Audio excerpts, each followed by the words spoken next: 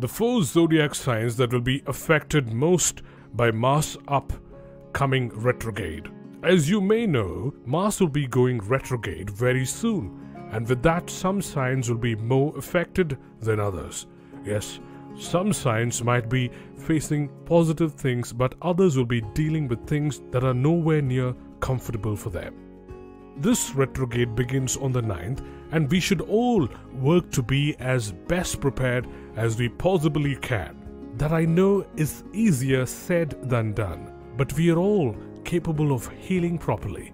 If we will work to do so, do not forget to believe in yourself and your inner power. Aries. For the Aries, this retrograde may leave you feeling like you are missing something. Something big is coming and you can tell.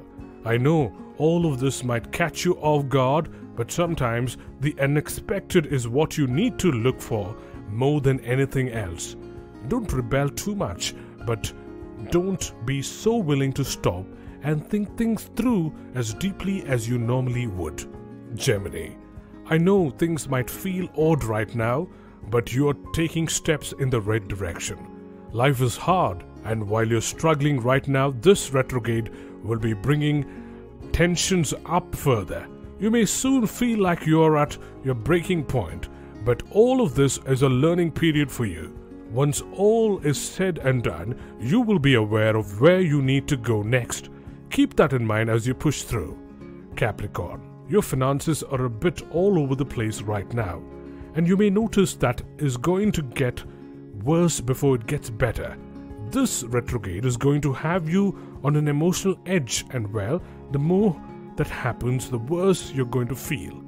When issues come up, try taking other people's opinions into account. That might get you further than you'd think. Sagittarius. You've been stuck in a rut for a long time. It's time for a change.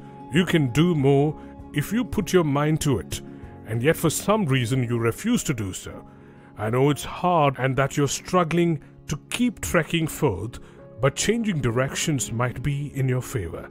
Stop wasting time and allow your inner voice to speak out above all else.